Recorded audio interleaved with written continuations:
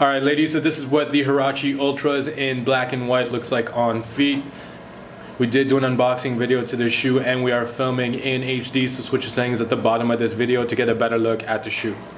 Alright ladies, so this is what the Huarache Ultras look like on feet. For more information on how to purchase these shoes and for more information on our locations in the Montreal and Toronto area, you can visit us at shop.exclucitylife.com. If you enjoyed this video, hit us with a thumbs up or a comment below, and don't forget to subscribe to our channel to see more sneaker reviews in the near future.